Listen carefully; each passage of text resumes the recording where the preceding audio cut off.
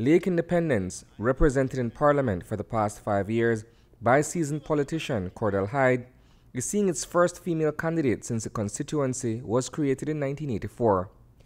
Since its establishment 36 years ago, Lake has developed considerably.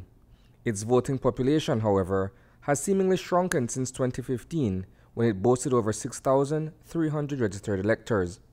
As of July 2020, the list of eligible voters stood at roughly 4,300. Attempting to unseat Hyde is United Democratic Party candidate Dianne Finnegan. I've been offered at a constituency. My husband himself stepped down from. I don't want anything that anyone gives to me. I want to work for everything, and I want to earn what I have and be able to stand boldly and said, with a team of people who trusted me, believed in me, I accomplished. That achievement for Finnegan, a political newcomer, means pulling off arguably the greatest political upset since Derek Aikman toppled former Prime Minister George Price in Pickstock in 1984.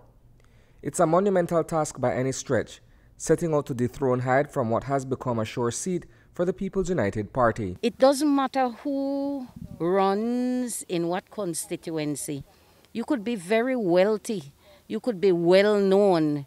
If the people don't want you, they don't want you. So I don't measure where I'm at based on who I'm going up against. My thing is, are the people comfortable where they are at?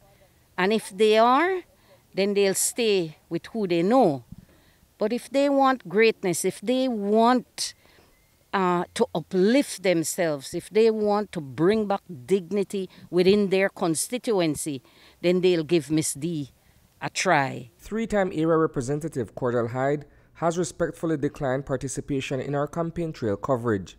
On Thursday morning, the deputy party leader delivered opening remarks at the P.U.P manifesto launch. This is not about building bridges and buildings. It's about building people.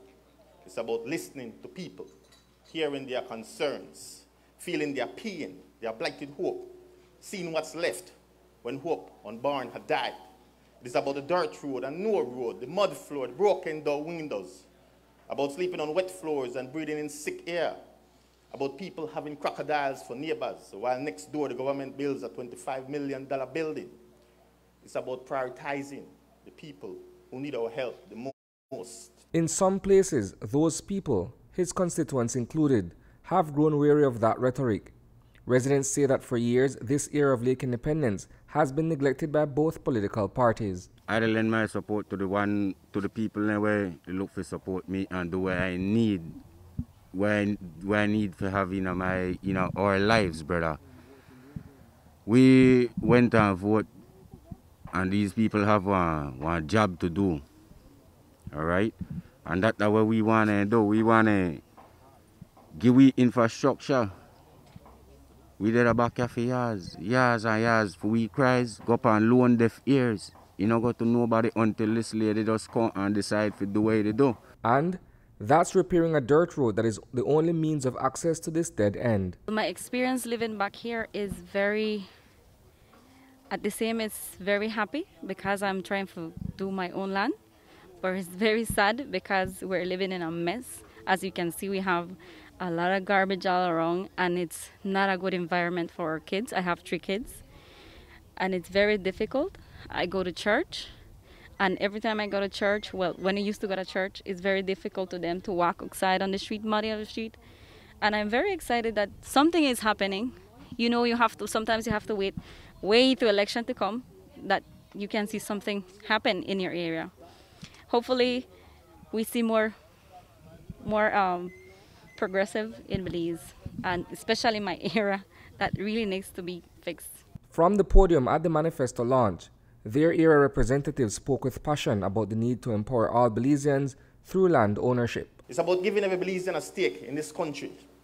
Land for the youth, land for women, land for the public officers and teachers, land for everyone who doesn't have a land. It's about land for the landless. November 11th for both candidates will be a testing time when the degree of their success or failure at campaigning and delivering those messages will be revealed. Reporting for News 5, I am Isani Cayetano.